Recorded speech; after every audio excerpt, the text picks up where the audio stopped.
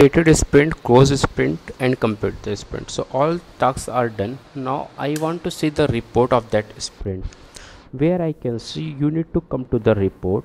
Okay, once you will click on the active sprint, there is no active sprint because I just now completed. Okay, release, you can see how many releases are there. Okay, let me go to the report. Under report section you can see all kind of reports regarding your sprint, switch report. So if you want to see the burn down chart report, so like this you can, here you can select based on days, if you want based on story points, you want based on the issue count you want, so like this you can do that.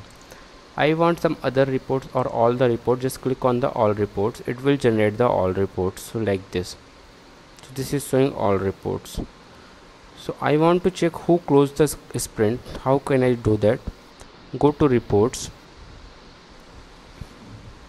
switch report, sprint report.